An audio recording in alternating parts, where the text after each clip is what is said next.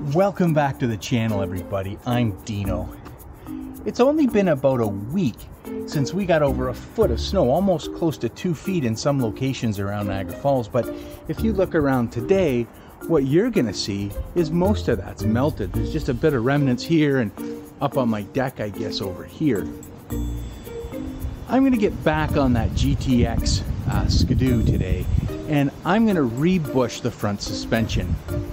It still has the original DELRIN bushings inside of it, and they're loose and sloppy, so I'm going to take those out and re-bush them with a set of Oillite bronze bushings, which should tighten that front end up really well and make it steer and work properly. So why don't you sit back and grab yourself something warm or maybe cold to drink, I can't tell anymore around here, and enjoy Dino's Tinker Shed. It really is a nice day out here, but I got to get back into the shop and get a few things done. I'll see you in a few minutes.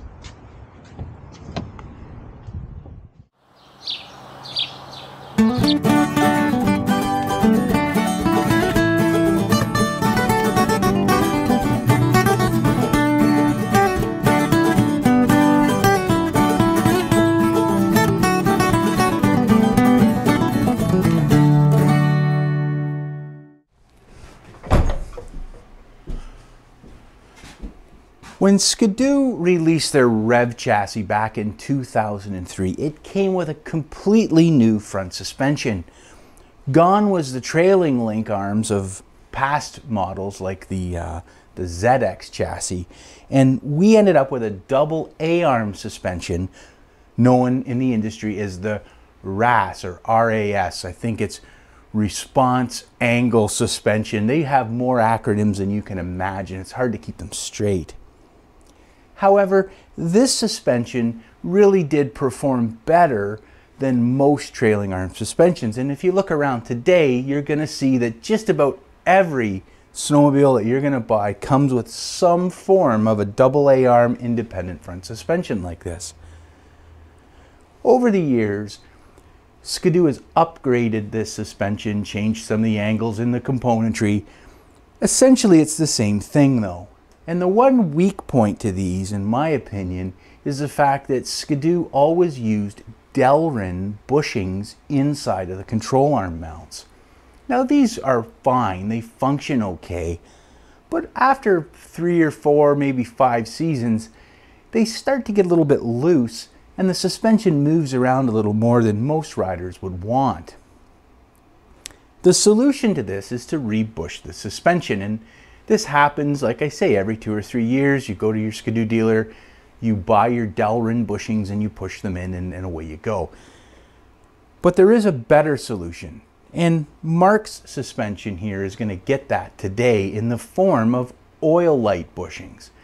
Now, Oillite bushings are actually a self-lubricating bronze material that's much more durable than DELRIN, and over time lubricates the suspension components, and it lasts much longer. And they're not really a lot more money. I think the whole set was $55 to do the front end on this, so it makes a lot of sense. So why don't we start by taking a look inside this side that I've already rebushed, and I can show you how the mounting is on there, and then we'll switch over to the other side, pull those out, and put the bushings in. All right, let's get started now. Here is the RAS suspension, exactly how you would see it on your REV chassis if you were doing this project. There's a few key components maybe that we can identify. So this here, this is your steering spindle. This is what your skis attach to and the control arms attached to, and basically tie the whole unit together. Now on that spindle, you have an upper and lower ball joint, and the lower one really is like on your car. The upper one's more like a hind joint. Over here, you have another hind joint style connection, and this connects to your steering. This is what actually moves the spindles in unison together. You'll have to pop this off. Use a 13mm wrench, and if you have a thin wrench like I do, I have a thin wall wrench, it's much easier to grab that stud, and then underneath there is, I think, a 15mm nut. It's a nylock nut that you can pop off, And then with a very soft faced hammer, you can gently tap that and it'll pop out. Up here is your upper control arm, and just below it is obviously your lower control arm. Sitting in between those is your shock and spring assembly. So this is basically a coilover shock, and you don't have to necessarily take this out to do this project. You can simply remove the lower bolt from the shock and the coilover assembly and let it hang there, and then you can take the upper and lower off without any problems. I have this out for a couple reasons on the other side, mostly just to take it apart, inspect it, clean it, make sure there's enough damping still in the shocks up here, and then I'm going to reassemble it and put it back in. But if you're just doing the bushings, you really don't have to take that shock completely out. Down here, you'll see you have a sway bar that connects both sides of the skis. This runs through this small little puck down here, and it slides up and down the back leg of your control arm as the suspension articulates. That's a tricky little thing to get back in, but it's not terribly difficult. At the very back, you're going to see that each one of the control arms has two mounting bolts, one forward and one aft. And each one of these has a bolt that runs through the chassis, through the control arm, and then bolted at the other end of the chassis. One of the most difficult things with this process is kind of locating how to gain access to some of the bolt heads on these bolts and nuts. Inside here, they're not too bad, but for the upper one and the lower one, they're captured inside the front nose cone. And then back here, this one's actually in the engine bay, and then this one down here is in a captured rail. You'll be able to see how this works, but once you figure it out, it really is the hardest part of getting these things out, is just gaining access to those particular components. Okay, let's get started. Keep in mind, I've already removed the shock here to give a little bit better view. I've removed the actual steering spindle here as well. I took that off. I disconnected the tie rod end here, and I've gotten that completely out of the way here so you can see. But once you actually do get the bolts out, it's really just a matter of dropping these down. Now remember, the lower control arm here does have this little connection point for the sway bar, but that just slides off like that, and then you can bring this up right onto the bench and we can have a look at it. Here is that lower control arm that we just took off. And here's where the bushings reside. So I'm going to take a look at this side first. Now you'll notice inside here, there's a steel bushing as well. Now I've cleaned these up already because they were just gungy, but I just put them on a wire wheel and cleaned those up. What we're interested in are these here, which are the DELRIN bushings. And you can see they're basically just plastic. They have a little cut in them like this here, let's see, like that, so that they slide in. And there's two on each connecting point. These ones aren't too bad, but have a look at these ones over here. This one is just about missing all of this registration shoulder altogether. And on the other side, it's completely locked in there. I'm gonna have to take a screwdriver, see if I can pop that out of there, because the new bushings won't go in at all if we don't get these old ones out. And you can see this one's pretty much welded right in there. It's a little bit of a challenge, but we'll get it. I'm just gonna get the screwdriver in there, and there we go. So you can see this one is pretty much completely junk. Yeah, you can see these are pretty much destroyed. There's hardly anything left here. I'm very glad that we're going to change these out. You can just replace them with more DELRIN bushings like this. However, they're just going to wear out in a couple years.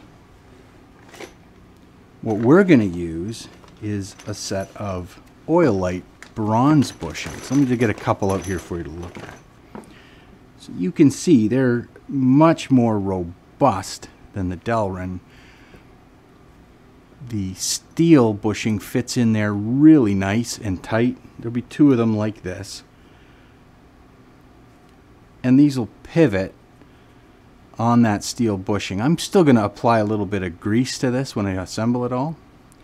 However, these are much better. Let's take a look at how these go into the control arm. These didn't really come with any instructions, so I'm kind of making this up. I'm going to set two of them aside there. I'm just going to take a little bit of grease and apply it to the outside of this, just so they don't rust, or it helps prevent rust anyway, inside the control arm end itself. Once that's done, we'll take our control arm and basically just insert these like this. You can come in with a wire brush and clean up inside of these, which I've already done. I just use a pipe fitting brush like this. So you come in here and just turn that like that, and you can see I haven't done this one yet. It just will clean out any kind of rust or contaminants. You don't have to be super aggressive with this. You're just trying to get it clean in there. So let's put these next sets in. Again, I'll use a little bit of grease on there, mostly just to stop any rust. You can see this one's a little bit tougher to get in. To solve this, I'll just tap it in with a dead blow hammer gently. There we go. Back to the grease here. I don't know if this grease is necessary, but I like using grease. And this one too is a little bit, doesn't take much. There we go. You've got new bushings in your front end of your sled. I am going to take these steel bushings and apply a little bit additional grease to these, and then they just get inserted inside the bronze. And I'll even apply a little bit of grease to the inside of these steel bushings before I put the actual bolt through again. But right now, that's pretty good. The lower is completely done and it's ready to go back into the sled. It's the exact same process to get these back in as it is to take them out. But let's get that upper one out now and rebush that. By far, the most challenging bolt to get out of these suspension components is the upper rear bolt. Now the front part of the bolt is a 16mm and it's easy. You can get at that quite simply, especially like I say here where I have the shock completely removed. Even with the shock in, you can get in there fairly easily. The challenging part is you need to get a 15mm wrench inside of the actual chassis here, tucked down inside. I'll get a shot of this for you. This side isn't too bad. I had a much harder time over on the actual clutch side. I actually had to heat a wrench up and bend it to get it to sort of hook around and grab that nut. On this side, I seem to be able to get an open-end wrench on this thing and actually make this work. It can be frustrating working on this type of equipment sometimes, and you need to keep that in mind. Just take a break, have a look at it, and come up with a solution. Maybe ask a friend if you run into problems. Overall, this isn't a bad job, but those two bolts are a little bit challenging. In fact, I had to actually remove the regulator connector cover to get at these. But this is where a manual is super handy. It'll tell you how to get to those things and how to walk them out of there. Let me get these out and we'll get the upper control arm out as well. One of the things I want to show you is the rear ones actually have this little weird point on them here. When I took the lower ones out, whoever had this sled before replaced one of these bolts with just a regular cap head screw. So I went to the SkiDoo dealer and bought the proper component for it. It was like $6, and now it has a matching set, and it's proper. Anyway, I'll take these off and I'll get the rest of that control arm off.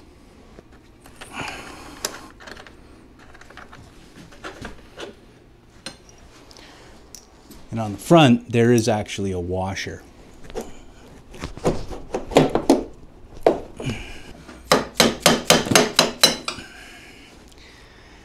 This right side was tweaked a little bit, so I want to make sure that these aren't in bad shape when I put them back together. And that bushing just fell right out. Let's get this one up on the bench.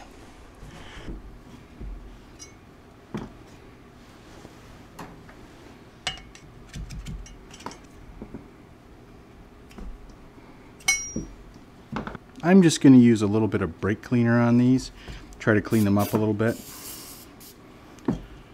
That brake cleaner dissolves any old grease or grime or anything that's on there. Overall, these are in good shape.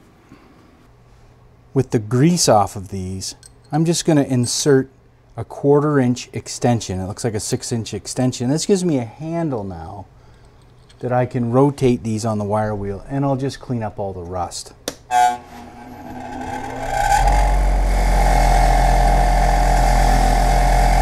You can actually do it like this, sort of on the angle, and it'll want to walk down to the bottom like that. We'll see how this looks. On the angle like that, it both turns it and gives it some abrasion. Yeah, it looks pretty good.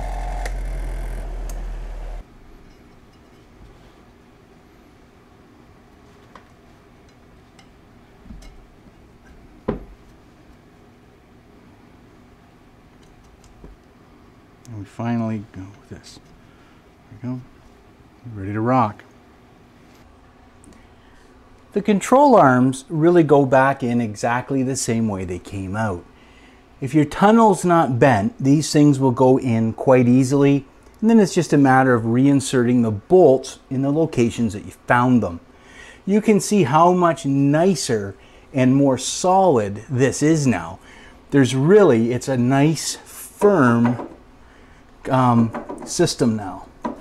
The noise that you're hearing is this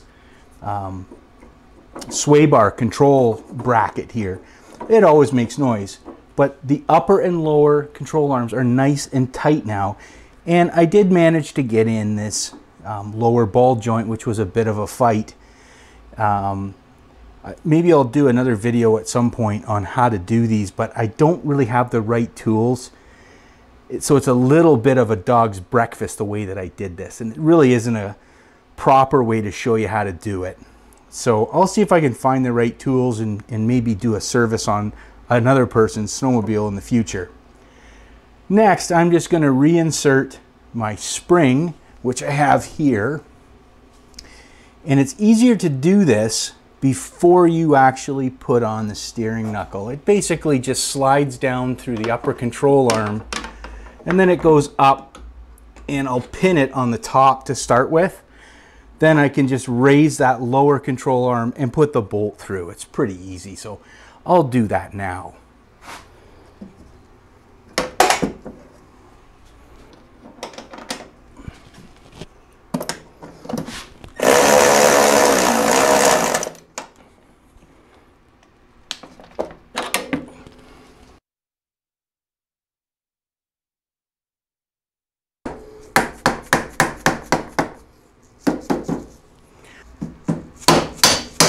There we go.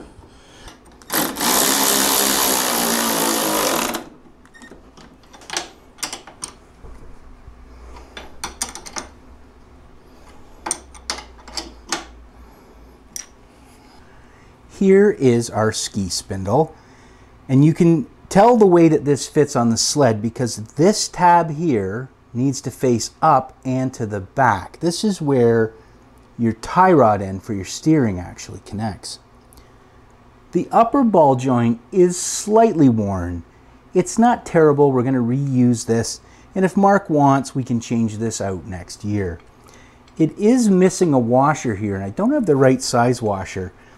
It's not critical, but it should have one. It basically just sits between the ball joint stud and the steel control arm here, but I think we'll be okay.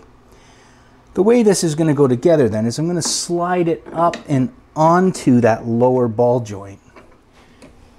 I'm going to take the washer here and the castle nut, and I am going to thread these on with the castle nut facing down. Later on, we're actually going to put that cotter pin through there. Right now, I just want it to snug up there and hold the actual spindle in place while we put the other parts on. Next, I am going to take it, pivot it forward and line it up, and then slide it through that upper control arm. I'm then going to take this 19mm bolt or nut here, and I'll lightly fit that on. The last thing I'm going to do is I'm going to take this tie rod end here, and I'm going to drop it down here, but there are two washers, one on the top and one on the bottom here, that are going to fit through that hole. I'll put this last washer on the bottom, and basically our front end's back together other than tightening everything up. It should work nicely. It seems to be all fitting right.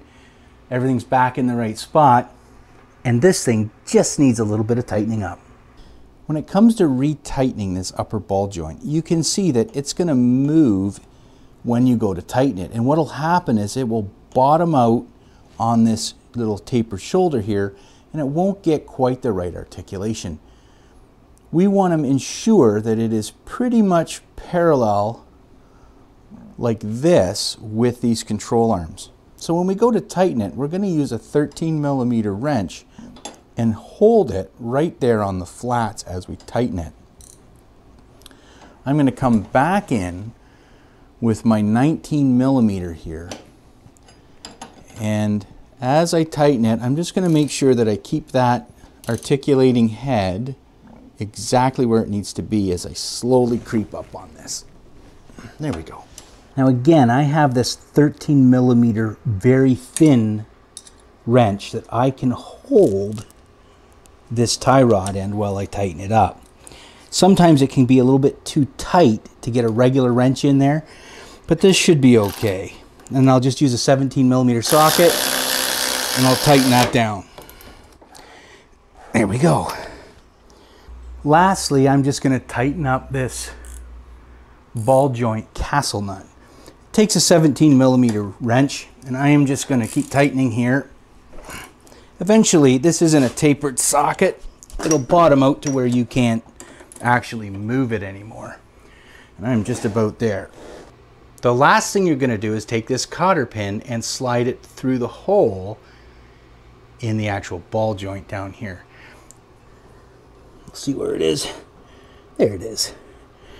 And what I find with this is these castle nuts do not line up right with the ball joint itself. But I'll twist those around. You can trim those off. I'll do that in a minute. But now it's locked in there pretty good. That's pretty much it for actually replacing the front bushing in this RAS front suspension. It really doesn't take all that long, about an hour from start to finish if you have your tools ready and all your supplies set. And this gets us one step closer to getting Mark's machine back on the snow and ready for the 2022-23 riding season. If you liked today's episode, please leave a comment down below. And if I've missed anything, let other people know by commenting as well. I do make mistakes, I'm just a human, right? If you really do like this style of content, by all means, please like and consider subscribing to the channel. It helps me out and it helps YouTube to determine with its algorithm who wants to watch this type of content. Until then, I've got a couple more projects I want to do before I get this sled back to Mark, but I hope to see you soon here at Dino's Tinker Shed. You have yourself a great day, and I hope to see you soon. Bye for now.